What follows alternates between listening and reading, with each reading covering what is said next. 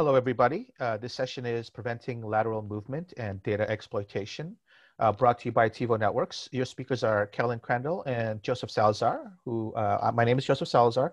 I'm a technical deception engineer with about 20 years of information security experience in computer forensics, network defense, and computer security incident response and SOC operations. And I'd like to introduce Carolyn Crandall, who's the Chief Deception Officer and CMO. Carolyn. Hi there, thank you. So I am Carolyn. I am, as Joseph said, Chief Deception Officer and CMO of the TiVo Networks. I've been in the tech industry for about 30 years and about the last 5 or so with the TiVo Networks. And it has been a lot of fun and pleasure to see the deception marketplace grow and evolve and to morph into new and interesting things, which I'm looking forward to talking with you more about today. So let's go ahead and jump right in. So on the topic of advanced attack detection, I always like to start from here, right? To have comprehensive security, you need to have a full stack. And a lot of people have made a lot of investments into technologies around the endpoint, around SIEM, around network monitoring, sandboxing, segmentation, and the latest and kind of one of the more interesting tactics for detecting lateral movement is around deception and denial tactics. And what you can see here is that you don't really want a security stack that's all the same. It may be layers deep, but it's all chocolate. What you want to have is a variety of different controls doing different things within the network so that they complement and build upon each other and make it a lot harder for the attacker to be able to complete their mission. So with that, I'm going to turn it over to Joseph to talk about the anatomy of the attack and why this is so challenging for any one single security control to stop and why we need to look at them collectively together. So over to you, Joseph. Thank you. So for those of you who don't understand how attackers actually attack a network, you might be familiar with several different types of kill chains like Lockheed Martin and a few others. Now, this is the anatomy of an advanced attack. This is based on a lot of research and looking at past attacks. This is how advanced persistent threats and other advanced attackers generally do. And the first stage is initial recon. Now, it's important to note that at this stage, the attacker isn't interacting with the organization in any way, shape, or form. All of the information they're gathering is purely outside of the control of the organization. And that includes the entry point, meaning the person or the way they're choosing to interact with that organization initially. So it could be a spear phishing email, it could be a watering hole attack on a web page, it could be sending out links to multiple people to see who clicks on it, etc. And then also choosing the exploit based on what they know or what's been published about what types of software or organizational information is available on the target. Because once they've chosen that target, it's all about gathering information so that they can plan their attack. And when they do that initial compromise, they're going to establish a connection with whoever is currently the target or the entry point that they're using. They're going to exploit a vulnerability, and then they're going to install some form of malware. And that malware is going to do several different things, or several different pieces of malware are going to do several different things. The idea is that they're going to try to exploit, to execute arbitrary code, and that execution arbitrary code gets them onto the system, where they're going to do a remote access Trojan, or they're going to establish a remote shell, or a callback shell, or something. And then they're going to install whatever tools they need, minimally invasive as possible, to gain access to that system. And once they've done that, then they're going to install the back doors to make sure they can keep coming back in. And they're going to do they're going to have multiple different ways to do this using multiple different access points. They're going to establish command and control. And that is then to establish their presence on that initial foothold. Now, once they've established that initial foothold, they still have to go somewhere, because that initial foothold is probably some low-level system with a low-level user that doesn't have administrative rights.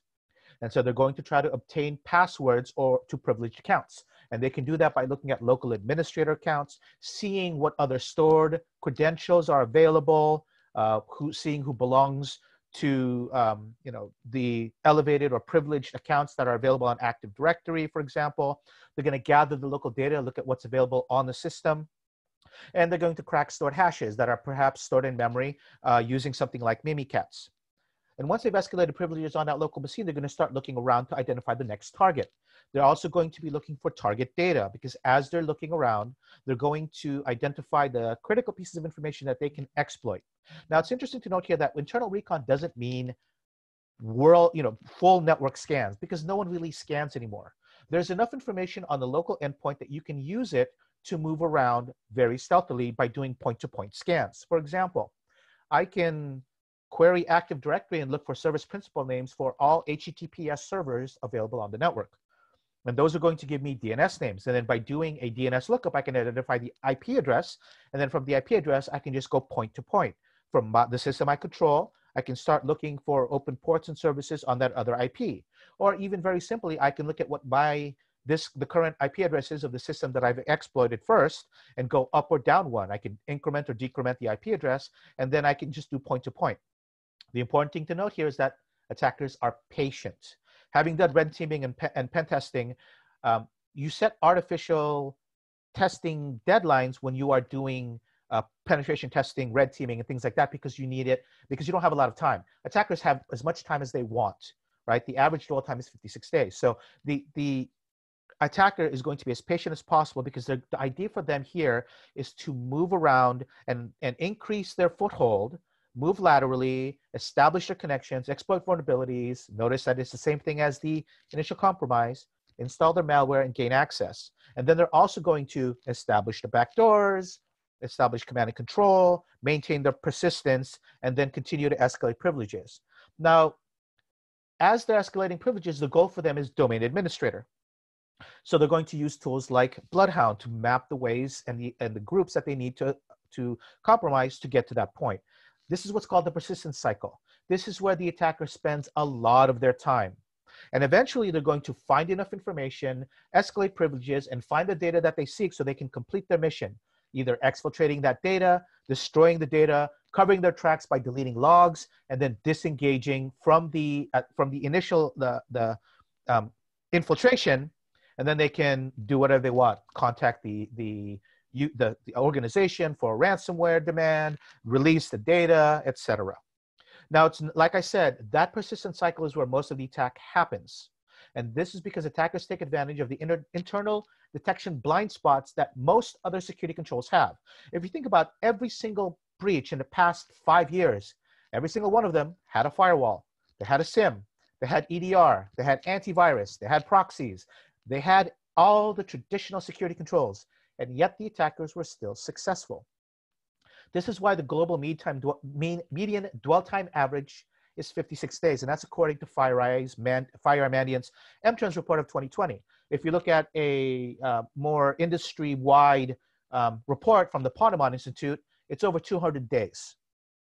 So this, like I said, is where the attackers are spending most of their time. Consider them mice in the walls, because that's exactly what they are.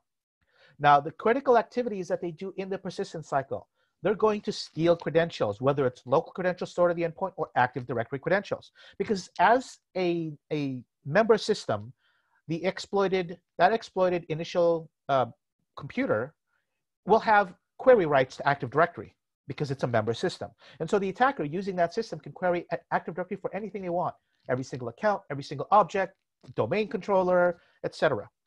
And then they're going to do this for privilege escalation. They're going to collect data, whether it's local data that's already stored on the system, shared data on network shares, or on removable media. They're going to conduct reconnaissance, as I said earlier, port and service scans, and that Active Directory reconnaissance. And then they're going to compromise those services, whether it's connecting to open ports, exploiting vulnerable services, because as I connect an open port, I know that there's a service behind it. And using querying and telnetting to that system, even just checking and querying and probing that service, I can tell the version of the software that's running, and then I can use an exploit that targets that specific version. Or I can even just spread to systems that are already connected, like SMB shares, mapped shares. So all of these things are what happens during that persistence cycle. And it's important to note then that this is why you need more than just one single monolithic security control environment. You need things that not only look and try to prevent the initial exploit, but can detect the attacker as they try to do discovery, lateral movement, and privilege escalation activities. And that's the point of deception. All right.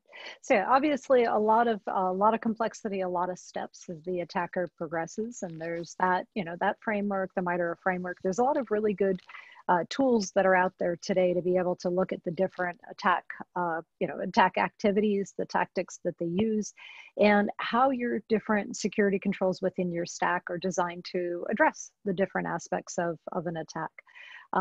It's interesting when we take a look at one of the most effective ways to stop an attack, obviously, to stop it from the initial compromise in the first place, but we know how challenging that is to do today, and the frequency of false positives and even missed alerts. And so how do you put a layer of defense in place that really takes a look at stopping the attacker's ability to move laterally off of the endpoint? And so with the modern deception that's out there today and the techniques that are available, you can take a look at the different ways that an attacker is going to try to move off of that endpoint. And just talking about a few of the kind of stats behind it, is it important? Yes, it's important to detect early because it takes them less than 5 hours to infiltrate in and 9 hours to break out. And they can start exfiltrating data pretty quickly. But as we're seeing in more of the advanced attacks today, it's not really the smash and grab mentality anymore. It's use more of the APT style techniques to be able to get a better foothold on the network. And what we see is as we break down the activities that they're going to do to achieve that is they're obviously going to steal credentials, as Joseph talked about. They're going to look at maybe even stealing those credentials while they're in transit during a man-in-the-middle attack. They're going to use other aspects of discovery and reconnaissance, right, in order to find particular network assets or maybe file servers and shares that they're trying to exploit. They're going to look for active ports that they'll be able to exploit. And then they're also going to look at Active Directory. And we've definitely seen an uptick in attackers looking at going directly after activity, because why not go for the crown jewels? And so it is an aspect that a lot of people felt protected was before, but given the amount of information there, it should be elevated on everybody's attention spectrum to be able to stop an attacker from successfully exploiting or enumerating Active Directory. And then the last aspect of it is as Joseph outlined in the different attack phases, they need to be able to have, an attacker needs to be able to have the paths to be able to move. And there's some interesting tools that come out of the machine learning that deception uses to learn and mirror match the assets on the environment to be able to show the attack paths. And that's how an attacker would move laterally through the network based upon those exposed credentials, orphan credentials, other misconfigurations that presents opportunity. And so what this is all designed to do, and what you'll hear about, are different techniques to be able to lock down that endpoint, make every endpoint a decoy, and really make it so that you're not actually waiting for a full exploitation, but you're actually able to detect activity as early as the point of observation.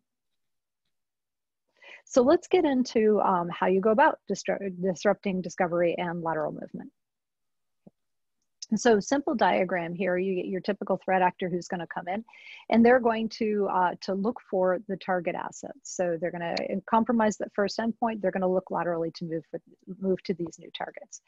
But an interesting of the hide and deny access to things is, what if you can create an environment that's not your traditional trapping, but if it's able to actually hide these assets, whether they be an Active Directory server, maybe they're files, folders, shares, removable drives, so that the attacker cannot even find what they're looking for. So any activity, they're not going to see the real thing, they're just going to see the deception objects, and that's going to give you a very high fidelity alert to the attacker activity and give you the ability to, if you choose to, engage the attacker to get more TTP and other information. The second side of it is if you could go a step further, and those automated tools that Joseph had talked about before, what if you can give them information to misdirect their actions? So if you ask for something, you're going to get a response back to it, but it's the information that you choose to give the attacker so that you can control their path into the deception environment. So this is some very new and innovative technology, which you can do to prevent that attacker from being able to move in the first place. The next thing that you can do to add an additional layer of defense is just obfuscate the entire attack surface. And this is where you put in decoys and interweave them through your production assets so that they can mirror match the things that you're using on a daily basis, but they sit alongside in a non-disruptive way that when an attacker does go to do their reconnaissance and discovery activities or steal the credentials, they're more likely to trip on a deception object and again raise that notification. And so what we're going to now do is dig deeper into these different techniques. And I'm going to turn over to Joseph to talk more about hiding and denying access to data. Great, thank you. So there are several different things that you can do to actually conceal and deny access to the data that the attackers are looking for. As I mentioned earlier, in the attack cycle, attackers are constantly looking for information that they can use to either progress their attack or data that they can exploit or compromise in some way. So let's talk about things that are already on the endpoint. There are DFS and network shared drives and folders that you can hide based on particular policies. You can say which particular folders you want to hide. And there are local files and folders that attackers would normally use. Like every attacker knows that on a Windows system, there's going to be a user directory with a documents folder, with app data that's hidden, and there's a whole bunch of other folders that are standard as part of a Windows build. Now, as an attacker, if I go cd user/username/documents, I'll get into the document folder. And if I decide that I wanted to steal or encrypt any of that data, I could. But denying access to both the network shares and the local folders prevents me from actually even seeing, or even if I know that it's there, changing directory to go to that location. And this really disrupts the ability of the attacker to gather information from that local endpoint. And then doing things like hiding mapped cloud storage, because you can map cloud storage as part of an endpoint. Those documents that other people would normally use, that as an enterprise-wide share, you can hide those as well. Now, attackers like to use malware that will look for removable disks and spread through them. So, you've got a USB drive or an external hard drive that you plug into somebody. Anytime someone plugs into that USB port, the malware will write to it so that it's another vector of spreading. What if you can hide those as well? And then naturally, credentials are one of the easiest things for an attacker to gain, and it's one of the most useful things to progress their attack. So if you hide both the local credentials that are and the data that's stored in local databases, as well as Active Directory information, like hiding the real domain administrator accounts, hiding the real service principal name server addresses, hiding the actual domain controllers and what systems you're logged into, and giving fake information in their place, that really disrupts the attacker's ability to move around the production environment. But not only that, it actually diverts them to a decoy environment that then forces the engagement. And if the decoys are authentic looking enough and respond the way they're supposed to, he can spend hours in those decoys that are actually just recording everything that they're doing. So let me show you an example of what that actually looks like. So up on the top is this, and this is all from the same system. Up on the top, you notice that we have several mapped shares and several network documents that are available. Notice that there's a docs.live.net, which is a SharePoint server. And notice that there is an X drive, which is supposed to be mapped. But if you look down at the bottom, you'll notice that there are different servers that are mapped. Now, here's the funny thing. The top two servers are fake. Those are decoy systems. The bottom server is fake. That's a decoy share. Notice the X drive, which is actually the production drive, and the S drive, which is the SharePoint drive, are both missing from this system. Here's another example. This is the exact same directory enumeration. On the left-hand side, you have command.exe. On the right-hand side, you have PowerShell. This is the exact same location. Notice under 3D objects, you're missing customer reports.xls and documents.doc. Those are missing because they've been hidden from view.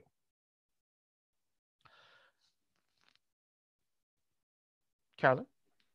All right, so digging into this a little bit deeper. So a great example to understand the benefit of what this type of technology can bring forward is to think about ransomware attacks. We know they're getting much more aggressive and persistent than they have been in the past. And so if you apply how to hide the data, it's helpful to think about how the attacker will work in the first place. So obviously they're going to look to spread and look for SMB shares as well as the other credentials and vulnerable systems that they may be seeking. And so they'll try to do this before they can have a chance to load the malware and encrypt the data. So in this case, what we're doing is the ransomware will, in step one, will infect the initial system, and then it'll attempt to find files and shares to encrypt and spread to. But as Joseph showed in the prior screen, if they cannot find the actual production assets, they will not be able to cause any additional damage, because the only thing that they will see are those decoy servers. So here you can have them not see the real things, only see the decoys, have them start to believe they're escalating their attack, encrypting on these fake shares. And in turn, what will happen is that we will raise an alert that this activity is going on, and then we can lead them into the decoy server so that all of the telemetry can be picked up there. The other benefit that you get is given the native integrations that are built into a modern deception platform, is that you'll also be able to take your endpoint systems and you'll be able to isolate that system off of the network. And you'll be able to do additional blocking and even threat hunting to make sure that you can completely stop and eradicate this from advancing in their attack. So very powerful, right? Attackers can't steal, encrypt, tamper with things that they can't hide and see, but you also have a backup that you can also put decoy drives out there on the network as well. And you can also engage the attacker to pick up additional information. Okay, so let's go on into the defending the Active Directory. On most of the attacks that we're seeing today, they are targeting Active Directory, and some people may go, well, why? You know, 90% of companies are running Active Directory, and it's kind of interesting when you think about, you know, over 500 million active accounts, and they're authenticating over 10 billion times per day. So it's a tremendous amount of activity, and so trying to monitor for anomalous behavior can be very difficult. And there's even stats that have been given forward by Microsoft that talk about how 95 million of those accounts are under attack every day. So obviously big focus, a lot of activity, and it makes sense because it's right, the keys to the kingdom. And once you're able to compromise this, you can pretty much move about anywhere you want to in a very stealthy and undetected way. And so as we look at how we do a better job in protecting Active Directory, it's useful to take a look at how things work. So, you know, every member system has access to AD. Our attackers are going to use this to live off of the land as part of their credential theft, their privilege escalation, and lateral movement activity. Most Active Directory references discuss protecting the server and databases, managing or limiting the number of administrative or privileged accounts, but there are very few security controls that actively defend against Active Directory discovery attacks. And so again, new innovation that is different than what you've seen before. All right, so let's get into how the actual Active Directory attack works. So the attacker will compromise the initial system, and they will try to look for ways to enumerate Active Directory. And as they do that, we go, sure, okay, you want to be able to get an Active Directory object, I'll give you that Active Directory object. It's actually a fake object that we're returning back to them, but we can do things like give them admin, service count information, critical computers, net sessions, etc., so that they believe that they have been successful with their attack. Now, when they try to go use any of that information, it's going to just lead them back into the decoy environment, where again, we can pick up telemetry about the attack and raise a very high fidelity alert so that so that the security teams can go ahead and remediate the infected system quickly. And it's a very powerful tool because again, you can't tamper with what you can't find, but also the attackers trust their tools. And if they start to realize that they can no longer trust their tools, it is going to dramatically slow their attack and work as a deterrent for them to want to continue to attack in an organization that has clearly made advanced investments into their detection technology. So let's get a little bit further into this. This is a structure of how it works. We hide AD, we feed back fake information, we steer their path into the decoys. But let's show now what an attacker will see as they attack. So over to you, Joseph. Thank you. So on the left-hand side, you see what an attacker would normally use, which is Bloodhound, and it's what they would normally see. So the way Bloodhound works is that it will actually query all of Active Directory. It will look at all of the security groups and the member systems and all other objects, so accounts, user systems, service accounts, etc. And it's going to look at all of that, create a map, and then outline how you get from the username that you have over to escalated privileges, to escalate your privileges and eventually get domain administrator. So on the left-hand side is what happens when Bloodhound works without any kind of Active Directory protection. So the account Jeff at Acme is a member of the IT Workstations group. That IT Workstations group has an administrative access to the system that Bob at Acme is logged onto. And Bob is a member of the backup admin and has a session to the database. Now, using that information, that means that if I use Jeff's account, I can compromise the database by using the administrative access to Bob's system, which has an open session to the database and accessing that database. But not only that, I now know that Bob is also a member of the backup admin group, which has generally higher privileges than my user account.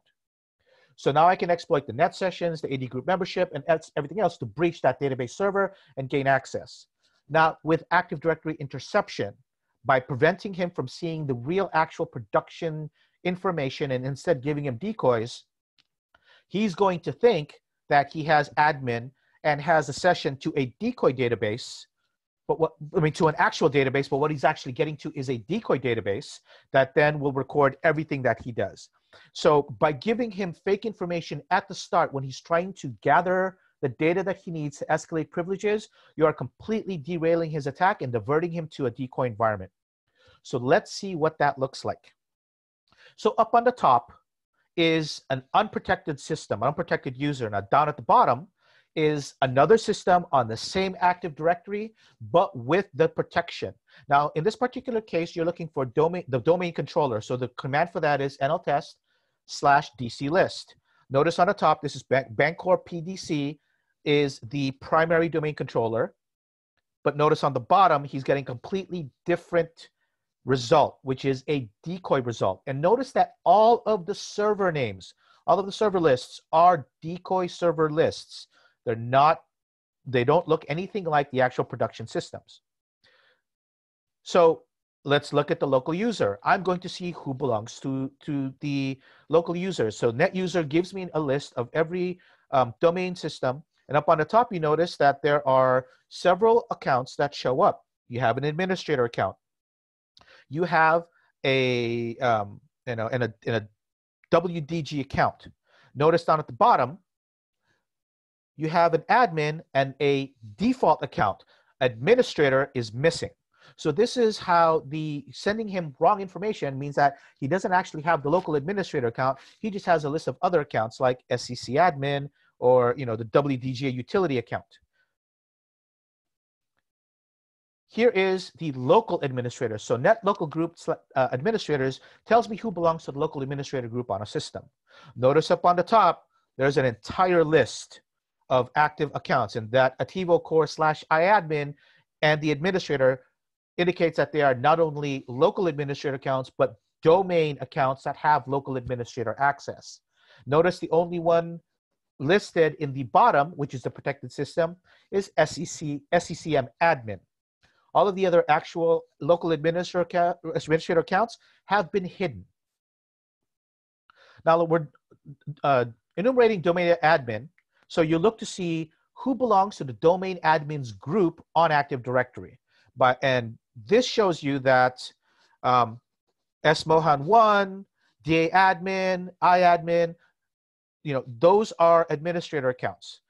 Notice when you look at the bottom, we've added a bunch of different admin accounts. And we've also hidden DA admin 1 and administrator. So if you look, the only valid accounts that are actually being shown in the bottom is smohan1 and iadmin. Everything else is a decoy account. Now, by splitting that, by showing some real and some fake, and then backing up all that information with the correct type of data, the attacker can't tell the difference between the real and the fake. Because when I look at a domain admin and I look up that user account, if you look on the left, this is the user iadmin. And it's going to give me specific types of information about that account. Now, if you recall, administrator 2 was a fake user account, but it gives me the same type of information for that administrator account. So there's no way an attacker can tell because the right type of information is present, but it's deceptive. And notice, it's not a duplicate. These are all different in the sense that the values are different and specific to each user. So now the attacker thinks that net user administrator 2, with that command, he's gotten all the details for administrator 2. The details look correct with another account that is actually real, and so he thinks that this is a valid account as well. And that's how you can misdirect an attacker's activities based on giving him faulty information from an AD recon, which is what they do a lot of. So what does the defender see?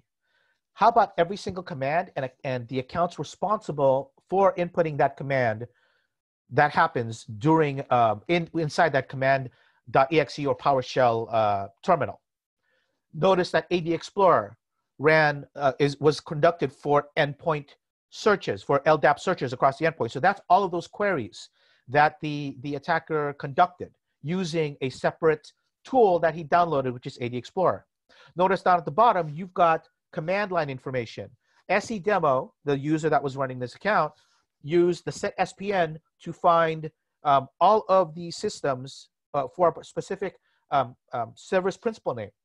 So they were doing all these queries. So if you look down, the query was set SPN -Q HTTPS, which is tell me every single service principal name that has HTTPS, so secure HTTP, as an available service. So all of this information tells you what the attacker was actually looking for. And you would completely miss this if you didn't have the Active Directory security and other EDN functions, the endpoint detection net functions on the endpoint. So the deception modules that are installed on the endpoints are continuously watching and learning on all of the suspicious Active Directory queries from all of your endpoints. Carolyn? All right, thank you. The demo always blows me away every time that I see this, because it is so powerful to be able to not be able to grant access and give people, the ability to see Active Directory so easily as it's been in the past, and to be able to do it in such an efficient way. I don't think we touched on it enough, but the fact that this can all be done at the endpoint, and that you're not actually having to interfere or touch Active Directory, has made it such a compelling solution as well. So anyway, I know I get excited about the technology, but I think it's really neat innovation that really disrupts an attacker from being able to be successful. All right, so and there's more. It's kind of fun to be able to work with modern deception, because it's definitely not the honeypot of yesteryears, and even the basic deception of traps and lures has changed so much. And so, what you've seen so far inside of this discussion is the ability to hide and deny access. The next area we're gonna go into is stopping the attacker from being able to even fingerprint the endpoint in the first place. And so if you think about it, when an attacker scans an endpoint for services, whether they're looking for SQL, web, SSH, FTP, Telnet, et cetera, to attack, the endpoint forwards any scans that touch a closed port to a decoy for investigation. And you think about the power of that, because these type of alerts, if you were even looking for them, would not be things that you would take action on, right? So you would ignore these low-level alerts, and you would give the attacker the ability to be able to get the lay of the land and be able to determine vulnerabilities and misconfigurations inside of the systems that they can exploit. So this is incredibly powerful from being able to detect an attacker very early in the attack process, and doing something that other security controls would typically miss. So it's kind of fun to be able to turn now, instead of interweaving every decoys through the network. Now you can make every endpoint on the network a decoy, really making it difficult for the attacker to be able to move off of it or leverage it in any way to advance their attack. And so why don't we dig a little deeper into how this exactly works? Great, thank you. So if you can think about what an attacker is doing when they're on an endpoint and they're doing port and service scans, what they're looking for is they're looking for valid services and open ports on every IP address that they get a response from when they're doing their host discovery. And like I said, they're not really scanning anymore. They're just going point to point. Now, consider this. There's a module on the endpoints that is deception-based that looks for every scan.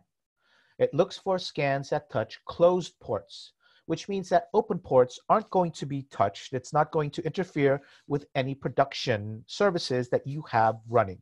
So for example, if I put the deception module on a web server, the web server is going to have several ports that are open as part of production. Usually something like port 22 for SSH, so you can manage it. You're going to have port 80, port 443 for the open and secure HTTP access. And maybe you'll have a database, maybe you'll have an FTP port open, or you're going to use SCP, secure copy, across SSH to move files to and from that web server. Those open ports are going to respond the way they're supposed to. But what if I, as an attacker, went and looked for a DNS port, an open port 53 on that web server? Well, now the module is going to see that, hey, this IP address is querying me on port 53, which is a closed port for DNS that the web server doesn't run. I'm going to take that query and I'm going to forward it to a fake DNS server with fake information that points to decoys. So that DNS server, that DNS query is now getting a response from a fake DNS server with fake information. Now, that's going to do two things. First, it's going to make the attacker think that the IP address that he queried on port 53 has DNS services, when in reality, it doesn't. So that already ruins his fingerprinting right there. He thinks that that IP address, whatever it is, 10.1.1.250, for example, has open port 53, and it's a DNS server. It's running DNS services, when in fact, 1.250 does not have anything open but port 22, port 80, and port 443. So his fingerprinting is bad. Second, the information he's gathering is now faulty. He has engaged with a decoy, and he's pulling fake information from that decoy. But what else is he doing? He's just letting you know that he's attacking, because that decoy just raised an alert and is now recording all the activity that he's doing as he's engaging with that decoy, while he thinks he's engaging with a regular production system. Now, the really cool part about this is that you can do this both inbound and outbound traffic. Meaning, if the system, if the deception environment knows what services are supposed to be running on VLANs, and it sees you attempting to query a particular service on a VLAN that isn't running it, from your endpoint, it's automatically going to forward all outbound traffic to a decoy on that port, for that port. Inbound traffic, same way, which was the example that I showed, where that web server was receiving inbound queries, and so it redirected that query to a decoy. Now, what if I said I can limit all inbound and outbound activity to only talk to a decoy? Now I have quarantining functions. So now, if I realize that this attacker or this system is fully infected and the attacker is launching their attacks, I can say I want to limit all inbound and outbound traffic to only talk to the decoys in the decoy environment. Now, everything he does is only going to go to the decoys, and the only responses he can get is from the decoys. He's now isolated from the network. That is native quarantine and isolation technology that is now part of the deception platform. So like I said, it takes away the attacker's ability to fingerprint the system. It's giving you alerting on all the attacker activity attempting to touch any port on any system, and you now have native quarantining functions. And that's really the power of this deflection activity. It just makes it so difficult for an attacker to not only find active systems, identify what is real, but also, once you quarantine them, talk to anyone but a decoy in the decoy environment. And that is extremely powerful for the defender, because you're not even letting the attacker know that he's engaging with decoys and deception. Carolyn, back to you. All right. So kind of wrapping the picture up and things, we talked about the ability to hide things, deny access to things, to be able to prevent fingerprinting. But as we talked about earlier on, there is, layers of security. And in this case, there are layers of deception that people can use in order to, again, mitigate the risk associated with an attack. And so what you see in the diagram, and again, the piece that some people will look at and go, okay, that seems like a lot of things, but you can start small, but also know that you're able to grow. And what I mean by that is you may decide, okay, I want to go ahead and put the endpoint deceptions out there so that I can look for credential theft. I can prevent that from happening. I can put this deflect functionality on things as well to be able to look for unauthorized port scans. But then maybe I want to go upstream a little bit, a little bit more. Maybe I want to put some decoys out there to obfuscate the attack surface. And I can do that on my user network. I can do it in my data centers. And if I know I'm going to be moving into the cloud, or I am in the cloud today, I might start thinking about how do you do decoy Lambda functions? How do I decoy for containers? How do I be able to have a comprehensive view of all of the threat activity across my multi-cloud environments? And so one of the neat things about the technology today is that it has a great degree of scalability. So you can go user networks, you can go cloud, you can go remote work sites as we've seen today. And there's some pretty interesting things that you can do around remote worker infrastructure. And if I think a lot about, what's happening with legal entities today, everything is changing, right? Everything from how data is stored, how it's shared, how trials and everything are going on. And so you need to be able to deal with data and information in a very distributed environment, but it can't be so complex to manage. And so the neat thing with deception is that whether you're using a decoy or some of this other concealment technology is that it's very non-disruptive to the organization and very easy to maintain with things like machine learning that will go out and learn all of these environments and propose back to you the proposed configurations, which you can automatically apply or look at them depending upon how you want to manage the deployment.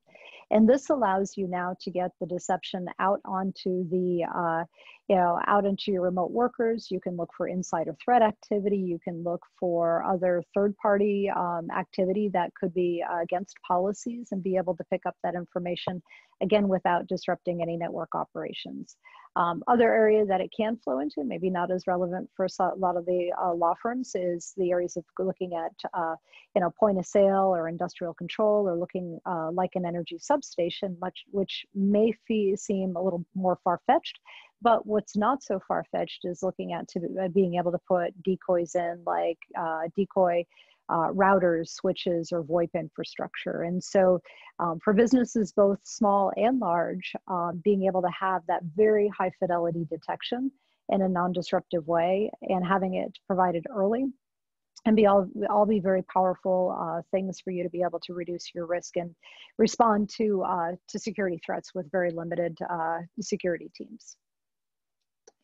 All right, so one of the other things I did want to touch on, it's always hard with security. You talk about ROI, right? If I put this in, what kind of an ROI do we get back? And I'm really happy to share some of the information that Deceptive Defense, an independent organization run by Kevin Fiskus, has put out. And he's taken a lot of the kind of common data by Poneman and others about costs, and then he's taken a look at how deception works. And he's been able to work these into some formulas and examples that show that you can reduce the cost of a data breach by 51%, or about $75 per compromised record. And on the flip side, you can also get a lot of efficiencies in your SOC. And in this case, he's looking at about a 30% reduction.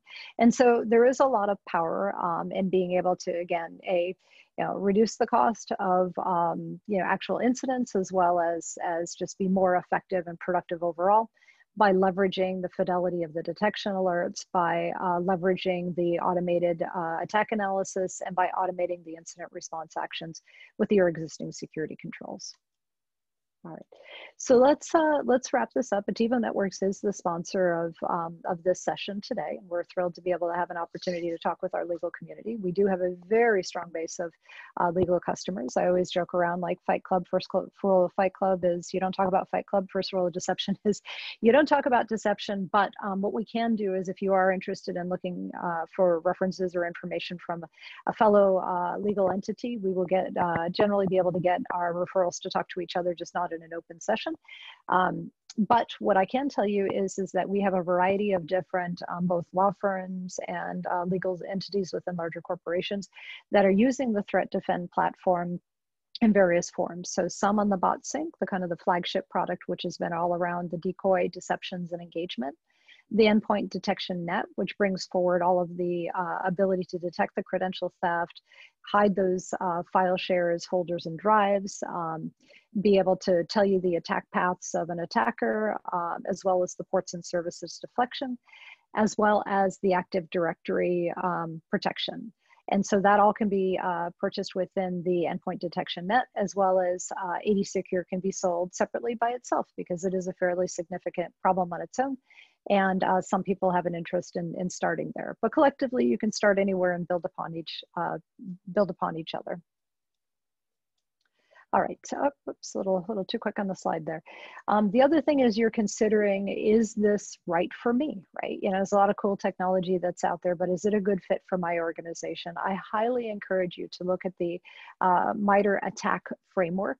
You see an example of it here. You see the 12 different tactics and hundreds of different sub-tactics underneath it. And what you can see is in the yellow color where deception technology specifically fits in. And what you can see here is the ability to boost the detection performance over EDR systems by an average of 42%. And that is done through actual testing, similar to what MITRE ATT&CK did with the APT29 and APT3 testing. We used their DIY kit and tested Attivo with the same methodology, and we're able to show that we could boost the performance. Not double counting anything, but simply by adding this technology in, you can get better visibility to credential access, to discovery, lateral movement, and collection. And by doing all of those things, you're able to get a better detection performance. All right, so bringing this all back together, you know, why, why do you need this type of technology? You need protection for all of your network devices. And today there are different limitations. And again, it's not that an EPP or an EDR or other solutions are not good. They are good at what they do, but they definitely have distinct gaps that we are able to close those gaps and be able to create a better together story and give you better prevention and detection. It's a great system for insider threat and being able to get visibility to things even related to human error, misconfiguration, things that may happen if your hygiene's not quite up to order. And we'll get visibility into things when they're not acting as they should. We'll give you coverage for both on-premise, cloud, remote locations, and also into these different specialized environments as well as infrastructure. So again, a very efficient and effective way of getting early detection and visibility to threats that are out on the network. Last information here, who's Attivo? We are a global company. We operate in all the major geographies. You see the little orange boxes there as to where our offices are. We've got hundreds of customers globally. Some may think, well, deception is only for the biggest of companies. And yes, we do have over half of the Fortune 10, but also 65% of our business is for organizations with less than 5,000 employees. I can tell you, we have companies that have 25 people. And if you're dealing with highly sensitive data and you need to make sure that you can accurately detect and do it with a small staff, even some that don't even have anybody with security in their IT teams titles, it is a very effective way for being able to get the detection and be able to respond quickly. Okay, so wrapping everything up here, I'd ask you if you're ready to check it out. You can go to request a demo to attivonetworks.com/demo, or you can set up a meeting and one of our security specialists can have a chat with you more about this. But it is really a lot of interesting and innovative technology that I'd encourage you to take a look. It's very different. A lot of the deception platforms out there operate in very different ways. Attivo does some pretty unique and interesting things to deal with today's advanced attackers. So I'd encourage you to reach out and take a look. Joseph, any parting thoughts, words that you want to include before we sign out? Just that we've had a very good, strong relationship with ILTA and the legal sec community. And so please feel free to check us out. And we'll be more than happy to have fruitful discussions with everybody. Yes, and on that too, on the request a demo here, there is a specific place you can go onto the website as well to get a free trial of the AD Secure technology. So you can get a few licenses you can set up and be able to test and see the results yourself as far as being able to conceal AD objects from attackers. So I'd encourage you to take a look at that as well for our legal community. So many thanks again for tuning in today, and I hope everybody has a wonderful rest of their day.